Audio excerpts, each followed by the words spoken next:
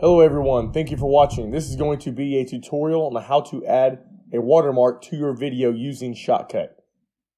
If you haven't already, please like and subscribe and hit that bell notification button below to see our next videos first. I'm using Shotcut version 19.12.31. If you don't have the latest version, I recommend pausing this video and going to download it, and I will leave a link in the description below. So let's go ahead and get started. I always like to open up the playlist first so I can drag in all the items that I'll need for the video editing. I'm going to use a video that I uploaded to another channel and the Shotcut logo as an example.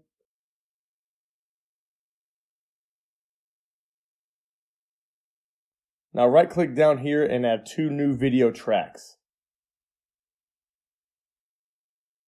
Drag the main video to the bottom track. And I'm going to shorten up this video for this example so that exporting won't take so long and also save me some space. But this will work with any length video that you want.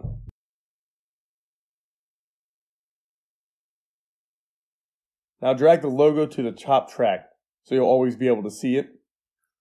Now you want to extend the watermark to be the same length as the video so it's always visible.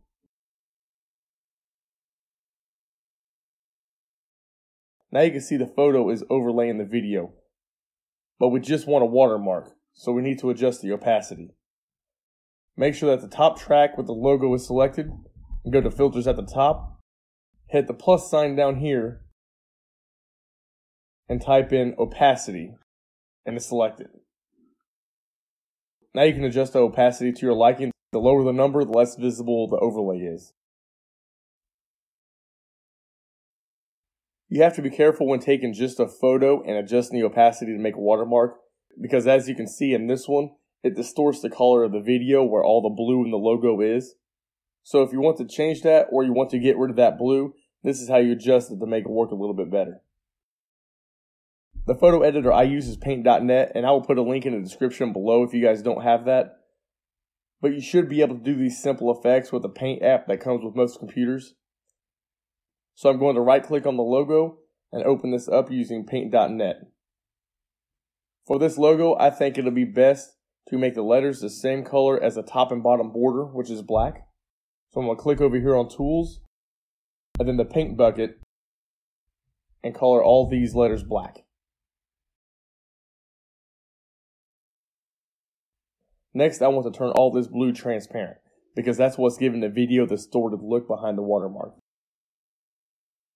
So under Tools again, click on this magic wand feature and select somewhere in the blue. And it selects all the continuous blue in the logo. Now hit delete on your keyboard. And this checkered gray and white represents transparent, meaning you can see through it. Do the same with the O in Shotcut since it didn't get selected, and hit delete on your keyboard again. Now go to File and save the photo as. But make sure you save it as a PNG so the transparency of the photo is kept. And then click OK on the save configuration that pops up. Head back over to Shotcut and drag in the new logo to the playlist. I'm going to go ahead and remove the old logo that we're not going to use anymore. Also on the timeline, select the track with the unedited logo and hit delete on your keyboard. Drag the new logo from the playlist back down to the timeline.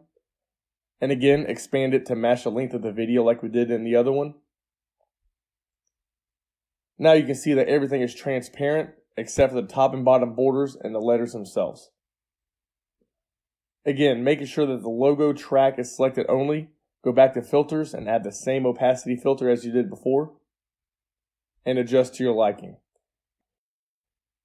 You don't want the watermark to be too dark to where it's annoying, but you don't want it too light so you can't distinguish what the watermark is. And as a bonus, one more thing that a lot of people add to the watermark is a tilt. And if you'd like to add this, just go to the filter once again and search for rotate and scale. You can mess with all these settings that you like, make the watermark bigger, smaller, rotate any direction. But I found that a -30 rotation usually lines up the bottom left and the top right corners pretty well. And I'll export it and let you guys see what it looks like now. Here is the exported video, and I'll play a short clip of it. As you can see, the watermark is there, and it's not too invasive. And everybody, that's all there is to it. If this video helped you guys out at all, please like and subscribe, and leave a comment down below on what video tutorial you'd like to see next. Thank you, everybody. Take care.